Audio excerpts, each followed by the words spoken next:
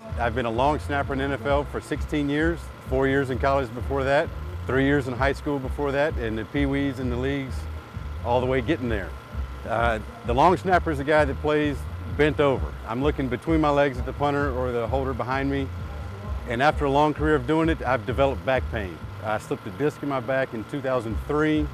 I came to see Dr. Schuler and his staff, and we found a non-surgical procedure and modification of my workouts to really help me put off back surgery. In 2009 season, I had an awkward hit and felt back pain immediately and knew that I had done something. Again, I came to see Dr. Schuler, and sure enough, I had basically collapsed a disc.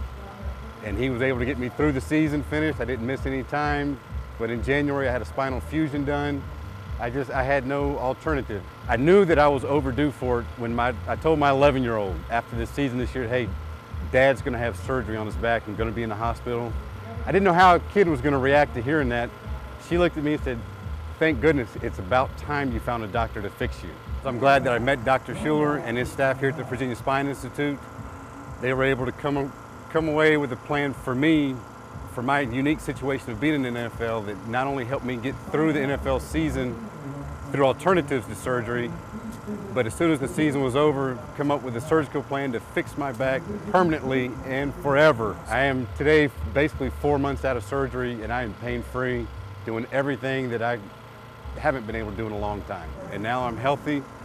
His staff here at Virginia Spine Institute is the best that I've been around, and I'm glad that I was associated with it.